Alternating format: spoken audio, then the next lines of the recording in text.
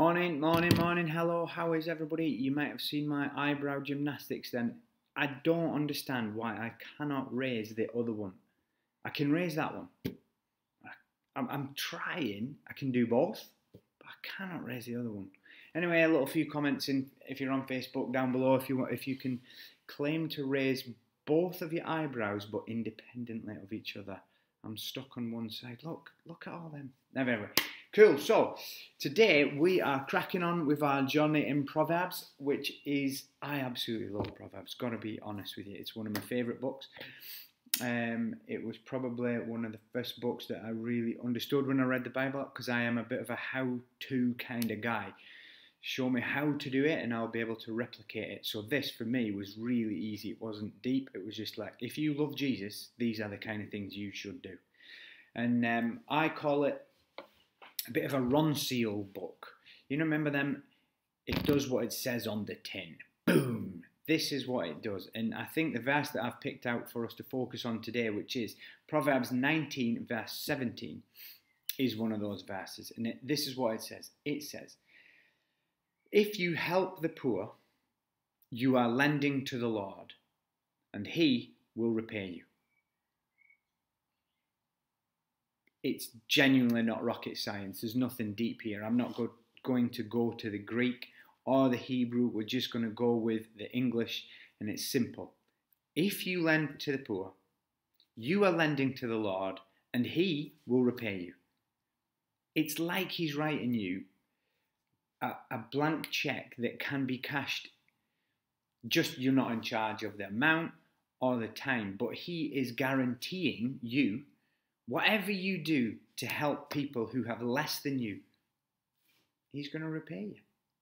I think that that's an incredible concept and absolutely brilliant. So the two things I want to pick out of this verse is this.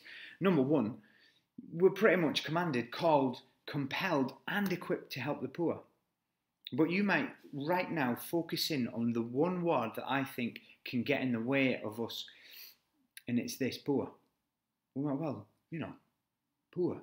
We can only help the poor. I think it simply means this: if you have more of something than another person, you are better off than them, therefore the other person is poor. So we don't need to go too deep into that.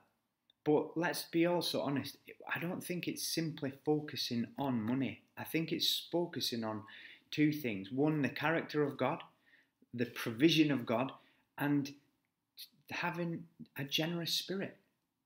A generous spirit means you will give out of your wealth, you'll give with your ways, and you'll give with your words. What do I mean by that? Well, out of your wealth, what have you got? What kind of things do you have? Money, possessions, stuff. How can you use your things and stuff to help other people? Incredibly, once Michelle, God spoke to my wife Michelle and told her to give a specific dress to a specific person. So Michelle got it dry cleaned, wrapped it up beautifully and gave it to this specific person. And she literally bawled her eyes out because she had been praying. She had an important function or a wedding or something, and she didn't have the means to buy herself a new dress. She had seen Michelle wearing this dress before and said, "Oh, I love that dress, it's so pretty." And when Michelle gave it to her, she knew God had listened to her heart, and it just changed the atmosphere. It changed her. It was a brilliant moment, and that is what I'm talking about: is being generous with your wealth. It's not simply money; it's the stuff. Could it be you just lend your car to people free and easy? He gave you the car. He being He, God. So take your keys and be generous with Him. He gave you all the money you have via your job, etc., or inheritance, or however you've got it. So be generous with it. And, if you're in a good place right now, I'm telling you right now, there will be a person near you in a bad place, in the head, in the thinking, in the spirit. They might be downcast, they might be depressed, they might be anxious, they might be worried. And if you're doing okay, come on, let's sow with our words into people's lives. Let's be generous with our encouragement.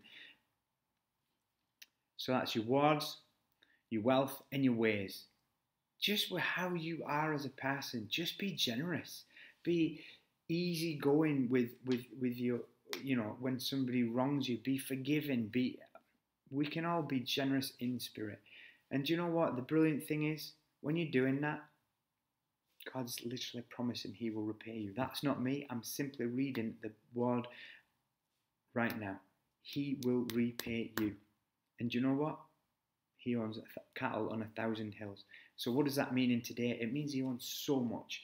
Providence and prosperity and provision is what God does. It comes from His character. And I believe when we walk in generosity, we're walking in the character and nature of God. So that's a great thing. He's no man's debtor. I just want to finish today with a challenge. There's a story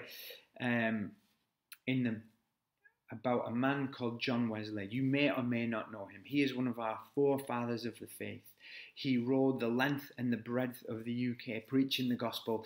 And when I say rode, he literally did it on horseback. Hundreds of years ago, he's written hymns and sermons that we still refer to today. He's done commentaries. His legacy is phenomenal. Now, in those days, 200 plus years ago, it was said that he would earn around about £1,400 a year. Now, that was a lot of money in those times. But this is the amazing thing about John Wesley. It was said that he chose to live off £30 a year. Okay, so he was giving away 98% of his wealth every year, living on only 2%. And this is said of him that he said, if I leave £10 behind, any man can call me a thief. He was passionate about taking everything that he'd been given by God and giving it away to those who were less fortunate. So yes, when he gave away that money to buy food for a family at that point in time, it blessed them. But it also, 200 years later, is blessing me and helping me to think about how I can live my life more in line with that. I think that's amazing.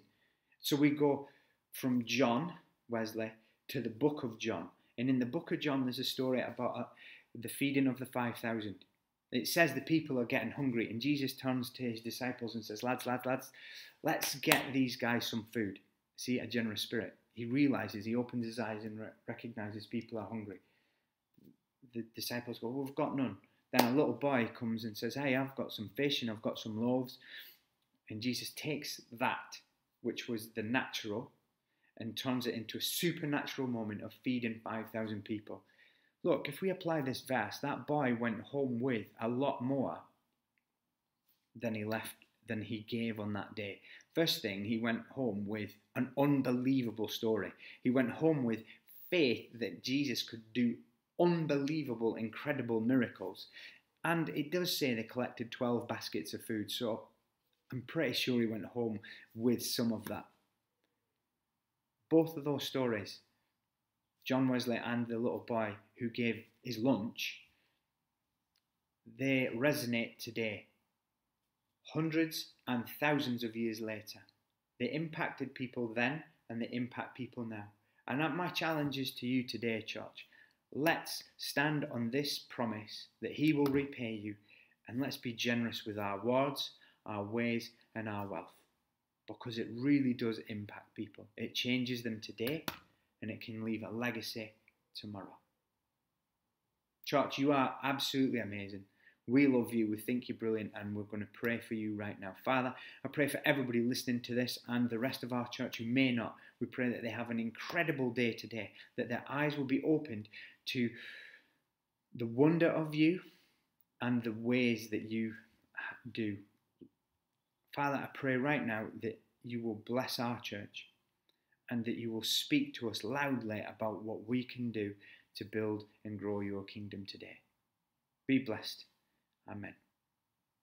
Church, you're awesome. I love you. Have a great day.